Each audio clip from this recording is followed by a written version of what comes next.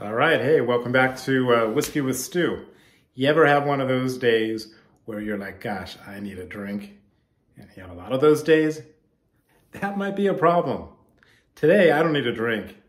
I need a tasting. It's been one of those long days, and I thought it'd be fun to do this, which sort of came to me by accident. I was at Costco, my favorite place to find interesting special whiskey deals now and again, usually not so often. But they had this thing, I had never seen it, from the Glenlivet. Not Levitt, but Livet. And whenever there's something kind of new and interesting in Costco that I'm not as familiar with, or I am familiar with, I've learned my lesson. I immediately go to the internet and I look it up and I do a quick read on it, just a real quick one. And this seemed kind of fun and interesting, so I went and got it. It was $85. And what is it you want to know? I was at another store. I saw they had it for $120. So there's Costco, right? All right, so these are tastings. There are 3 bottles of 200 milliliters each versus kind of the standard bottle of 700 milliliters, I believe is the standard. So you're not getting the full complete bottle. Each one's a little small and cute. See it? Little cute. All right. So what is interesting about this tasting, I don't do this too often, by the way, is this is their Spectra series, and Glenlivet goes out of their way to make a certain, well, many of these guys do with a certain type, but they go out of the way to make kind of a floral, easygoing, Speyside, there's that word again, we're gonna talk a lot about Speyside, but Speyside type Scotch. Okay, so what the idea, and usually they tell you not exactly, they tell you a lot about their process, what type of wood this was in, what the tasting notes are gonna be. You can read it, go, oh, it's gonna taste like that or this and that. This is meant to be a mystery, okay? It's meant to have a party. Invite some of your friends, go get one. If you wanna try something, try it, it'll be fun. These are easy scotches to drink, okay? These are not hard. First of all, the alcohol by volume in all of them is 40%. So you taste them, you write down your notes. On the back here, there's a QR code right here. See that? Just take your little iPhone out, go to the photos. At the very top, it'll say, do you want to go to this website? As opposed to taking a picture, and you just click yes. And it takes you to their website, and they do this, they say, what do you think this tastes like? And they give you a category of like 8 or 9 items, and then what % of those items. All right, I see we're at 3 minutes, but that's what I'm doing. I'm gonna taste this. I'm gonna go to their website. I'll put it on pause, go to their website and find out how close I was. A lot of times I'm off on this sort of stuff. You come back another time, it tastes different. So that's kind of the trick with Scotch. A lot of people don't know what they're talking about, but over time there's some consistency. And sometimes if you've eaten something or you just have a different frame of mind, it's gonna taste differently. So even when you try a Scotch, if you're a Scotch person, you try one you don't kind of like it, try it again a little bit later, meaning like in a couple weeks, or when you're at a friend's house a month later, what have you. All right, so the first one is the 01. There we are, 01. In the interest of time, I already put in actually I did not, so no interest in time there. I'm gonna just put 1 drop of water, that's it. This is 40%, this is already watered down compared to other whiskeys that are out there. I have 40% whiskeys are a bit of my, it's something that doesn't please me because they're trying to get the lowest amount of alcohol to create the most volume. So anyway, they all look very much the same.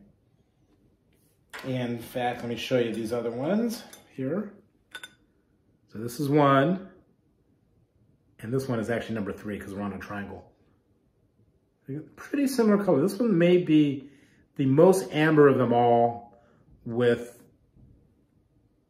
gee, it's kind of hard to tell. These almost look identical. All right, so this first one, and you notice I didn't immediately put my nose deep in there. Alcohol, even at 40%, is strong. It's got a good smell to it though. Let's give it a shot, huh?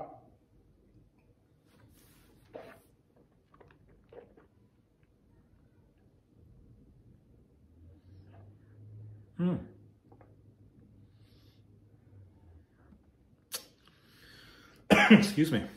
Well, that is that's pretty good. Definitely creamy. It had a sort of a little, I don't know if it's pineapple. It had a little smell of apple, but it might even be, there's a little spice to it, for sure.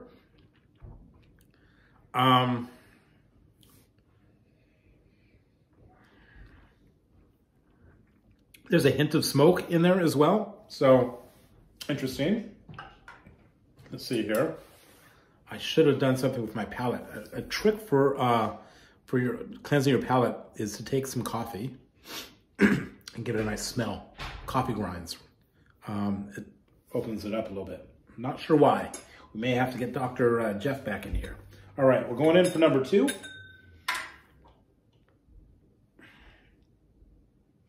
I think I hit 3 drops there. Let's give this a little bit of a,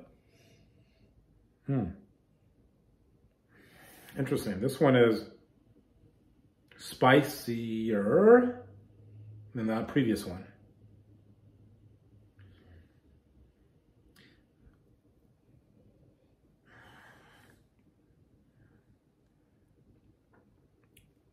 Definitely a little spicier, but even floral and maybe some toffee in there. Some pear.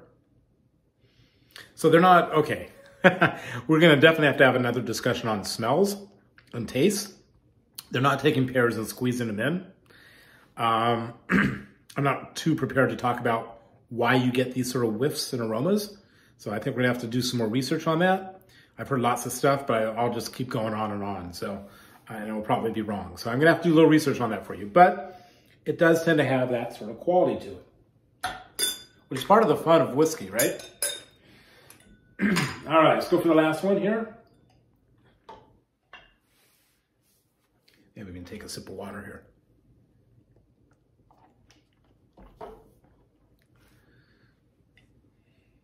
Oh, wow. This is definitely some vanillas in here. Definitely, I mean.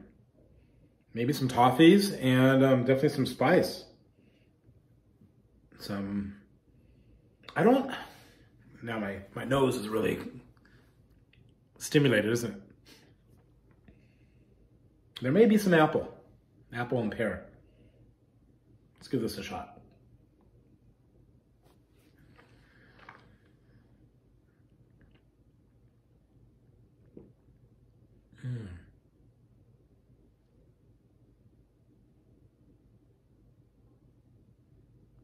Spicy, vanilla. Wow. I don't know that I have any of that pineapple flavoring. Some pear, apple. Apple and pear is kind of the same. A lot of times you say apple and then you read the tasting notes and it says pear. So I just kind of treat them the same. Definitely some, not as much floral as I sort of detected in the other ones. But, and I say floral because Glenlivet and the number of guys up there in Speyside do a kind of an easy floral scotch, and a lot of people really like that. I really enjoy them under the right circumstances. Just easy to drink, nice. We can talk about that in another one as well. Okay, so here's what I'm gonna do. I'm gonna pause the video now. I'm gonna go and I'm gonna try to tape my experiences on the website through this this QR code I talked about, and it's gonna ask me what I like or what I think it's made of, and we'll get a score. So let's see how it is, and I'll try to splice it together on Final Cut Pro. Hold on one sec, let's proceed. The Glenlivet Spectra is a selection of 3 new mysterious single malts, each a reinterpretation of our smooth and fruity house style. Immerse yourself in these mysteries to discover the hidden spectrum of flavors.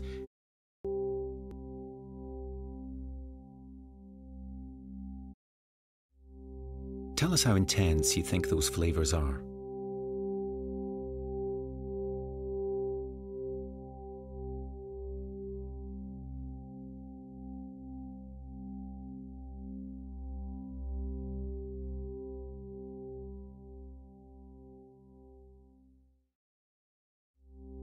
This is your accuracy compared to the official tasting notes. There are still 2 more expressions to try. Tap Next. What a delight bottle 2 is, but what 3 notes really stood out?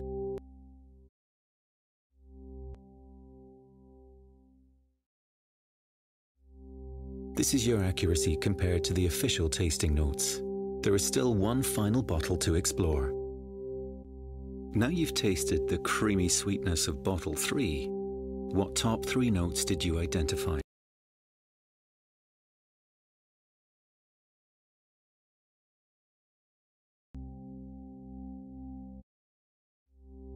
This is your accuracy compared to the official tasting notes.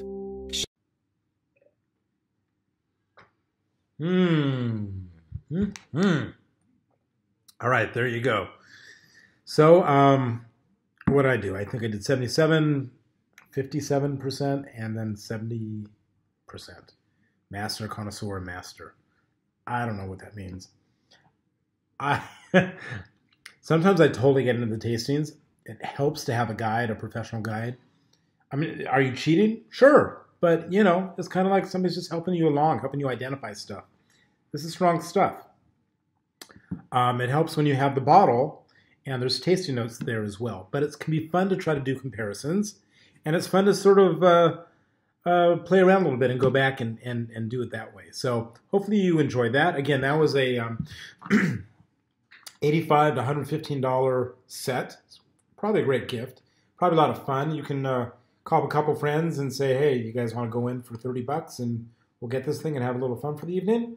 And everybody can take one of the leftovers home. So anyway, until the next time with Whiskey with Stu, it's good to see you. Have a safe time out there. Merry Christmas. And we'll talk to you on the other side of the weekend.